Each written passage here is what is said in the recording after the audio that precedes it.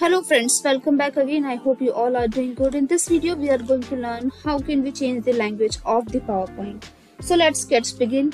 Once you open the PowerPoint, you will get this page. Now you have to click on the options and you will get this page. Here you have to click on the language and you can see you just can add a language from here. Click on this and which language that you want to save here, just have to click on that language and click on the install option. So once you install this and that language will be applied here.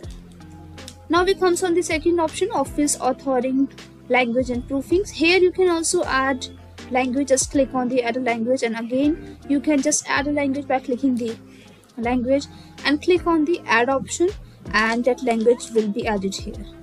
So this is how you can change the language of this app and click on the OK. So that's it for this video guys. I hope it was good help to you. Thanks for watching this and I will see you in the next video.